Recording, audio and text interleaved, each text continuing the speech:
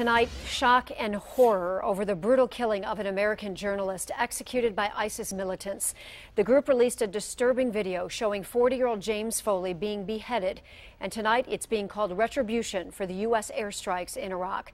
Stephen Clark is live in the newsroom now following the latest developments on the story that has just horrified everyone. Stephen. Journalist James Foley was kidnapped 2 years ago in Syria. How he wound up in ISIS terrorist hands, no one knows. But a visibly angry President Obama today said the entire world is appalled by his execution.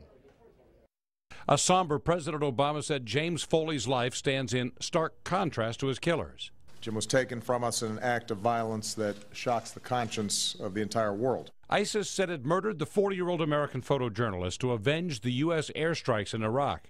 The video released by the militant group showing Foley's murder is graphic and chilling. There's Foley in an orange jumpsuit, kneeling down, his ISIS executioner standing next to him. "I wish I could have the hope of freedom and seeing my family once again," he said, but that ship has sailed.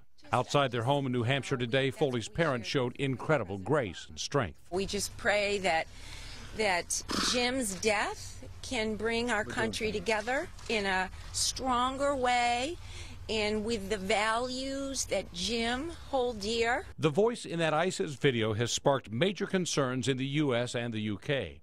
British Prime Minister David Cameron, who cut short his vacation today, said it looks increasingly likely that the ISIS executioner is a British citizen. What we must do is redouble all our efforts to arrest and prosecute those that take part in this extremism and violence. President Obama says a group like ISIS has no place in the 21st century. From governments and peoples across the Middle East, there has to be a common effort to extract this cancer so that it does not spread.